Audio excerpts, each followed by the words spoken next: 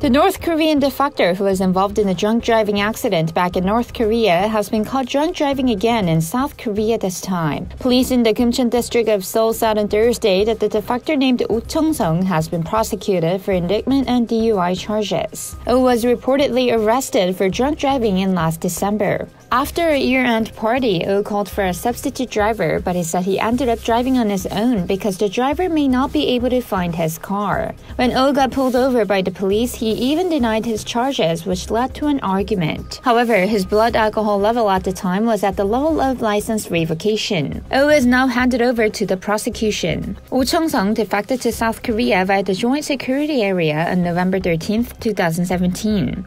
In an interview with the media, Oh said his defection was accidental and impulsive and occurred following some incident that led to a death of someone. He also added that he was drunk when he inadvertently passed a North Korean checkpoint and decided to cross the border out of fear of being punished. Oh said he had drank 10 bottles of North Korean soju with a friend at the time. South Korea's TV show called Moranbong Club, which Oh was appearing on, revealed that it has decided to delete Oh's parts and that he will no longer appear in the show.